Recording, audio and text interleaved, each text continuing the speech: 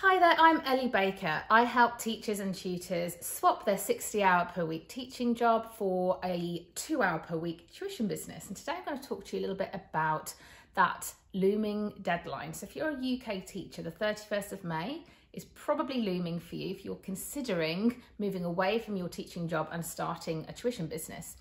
If you are already a tutor, then you'll probably chock-a-block with your tuition at this time of year, and you're thinking, how on earth can I slim this down and have more time for me, and why have I swapped a 60-hour per week teaching job for this? Because you're probably working all the hours anyway.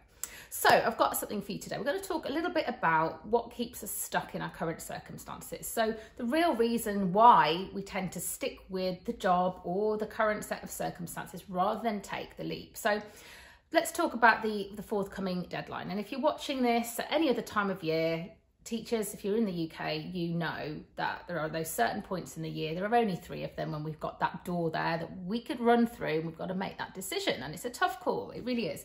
So the 31st of May is probably the main one, and that's coming up.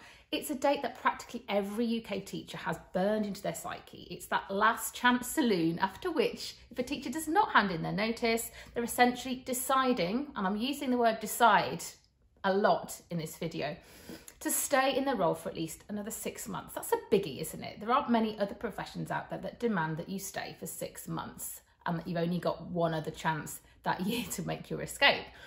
So you might be in this boat right now, decide to stay, decide to go. Decide to go without a plan, it's too risky, right? Surely. Also, people will probably be telling you. The truth is that everybody has the ability to quit a set of circumstances, a career, a relationship, whatever that is, that's making them miserable, even if they think they don't. So I'm a classic example of this. So I quit my teaching career 10 years ago, almost exactly to the month, and I started a business with no help, no money, had no savings, and I had a baby in tow. And there was no promise of a pot of gold at the end of the rainbow. I didn't have any special formula or special skills. I was just a languages teacher with a baby who did not want to sacrifice my motherhood and my child's precious years as a baby and a toddler. And I didn't want to miss out on those precious milestones, like, you know, her taking her first steps and all of those things, her first words. I didn't want somebody else to be reporting that back to me. So to me, the risk was missing out on that. And to me, that felt like a greater risk than quitting my job with absolutely zero plan. So yeah, many people told me I was taking a big risk, but the truth is 10 years later, and it didn't take 10 years to get there, by the way, you know, it was pretty quick going from not knowing what I was going to be doing to replacing my teacher salary. But here I am doing a little review 10 years later, and I'm in my best place financially, but more importantly, I'm so much happier and healthier than I ever was as a school teacher. I feel better today at 42 than I did at 32, and probably even at 22, if I'm totally honest. And I'm going to talk to you a little bit about why that is and some of the tough decisions I had to make to get there. So, you know, what is my secret? There isn't one. I decided to quit the circumstances that were impeding my happiness and taking away all my time and not allowing me to have the health, have the time with my daughter, and all the other things. And that was it. No biggie, no specific plan. I just decided to quit, and decide is my key word of this video. So no biggie, you know, I didn't wait around for the right time, because there isn't one. Let me tell you, the right time is the minute you realise that if you don't go now, you never will. I didn't wait around for the right time. I didn't wait to have another baby so I could get paid maternity again, or whatever other crap excuse I could come up with. So yeah, I might be sounding a bit harsh here, but let's really call out our excuses and what is stopping us from doing the thing we really, really want to do. Was it complicated? Not at all. I listened to my gut. I trusted myself. Those are the only 2 things you need when making big decisions. Was it a hard decision though? Yes. Yes, it was, because yeah, it's a bloody hard decision to go against the grain and quit in a world where peer pressure, systemic conditioning promoted this self-sacrificial pathway, mindlessly progressing through TLRs as though it was the holy fricking grail. Of course, it was tough. It would have been the obvious choice to just follow that trajectory, right, that everyone else was on around me, taking the actual thinking out of it and letting the decision be made for me instead of listening to my gut. It would have been easier in that moment to have avoided making any decision at all, stay in my job, blame the system, complain about it for the rest of my life. Of course, it would have been easier in any given moment. It's easier just to stay than to take that big call and make that jump. Easier in the short term, but soul crushing in the longer term. Life is full of hard decisions. It's full, we know this, right? Like the hard decision I took to leave my family, my friends, my boyfriend in the UK for my year abroad back when I was 20 years old.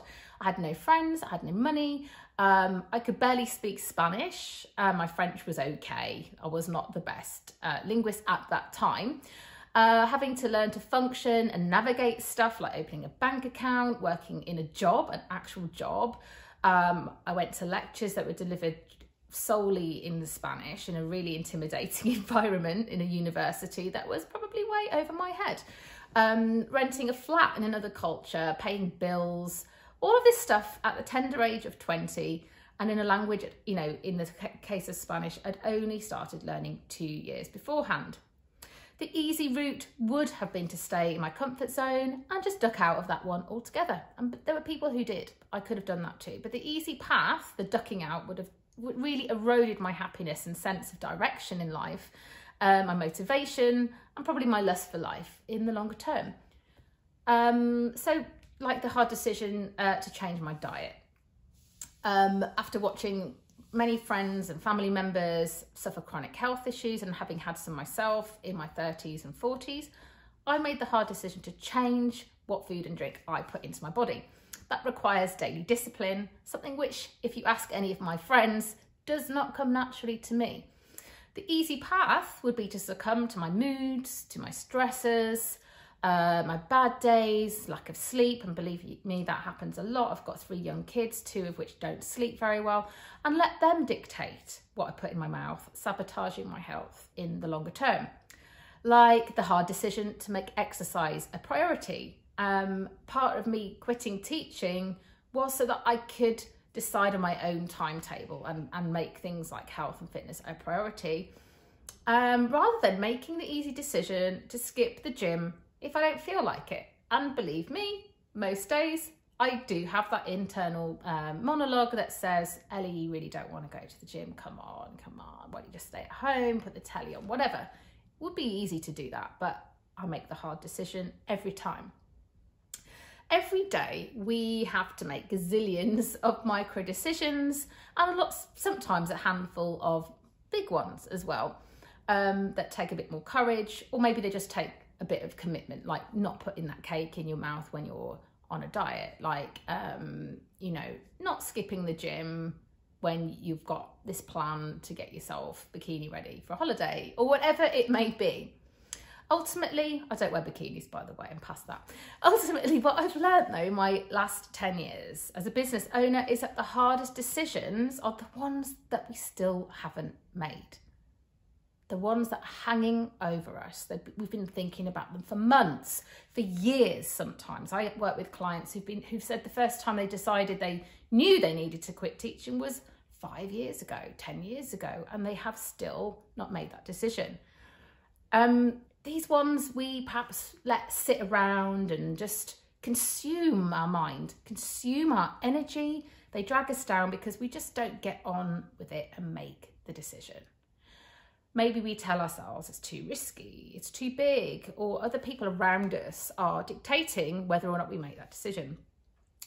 You know the ones I mean, the ones that feel like a massive weight on our shoulders, this nagging feeling, we've really got to do something about this, but it just feels too hard. Like, you know, leaving that job, like leaving that career, switching away perhaps from one-to-one tuition. If you're in that boat now, you're worried, oh how on earth am I going to maintain my income or increase my income? I'm already at full capacity. And it's that fear of letting go of those clients that, you know, you don't really want to serve anymore and you'd rather move away and do something else. It may seem really hard in the moment, this decision, but by embracing the tough choices, we choose personal growth over stagnation. And this will pave the way for a more prosperous life and abundance with greater choices, greater chances of long-term health and happiness.